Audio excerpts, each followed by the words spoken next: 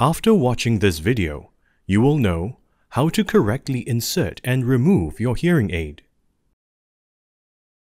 Mr. Wong, you are fortunate to have Mr. Lim who can share his experience with you. Yes, he's very helpful. So, are you ready to learn how to put on your hearing aids? I don't know, but guess I have to give it a try.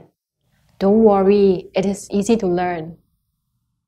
You may use your right hand for the right hearing aid and your left hand for the left hearing aid. Hold the hearing aid between your index finger and thumb.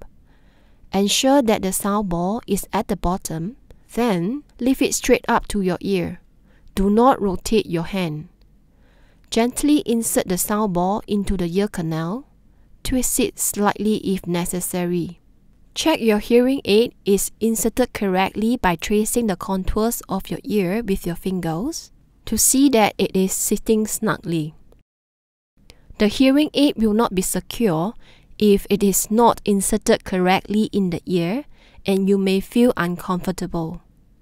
If you have turned the hearing aid on before the insertion, you may hear whistling sounds as you put it into the ear. However, if the whistling sounds continue after you place it in, then it may indicate that the hearing aid is not fitted in correctly. When you need to remove your hearing aid, first, hold the hearing aid and pull it out from the ear. Once released from the ear, you may need to rotate it forward to ease the removal from the ear canal. Remember to wipe the hearing aid. Turn it off by opening the battery compartment and put it in the container provided by your audiologist.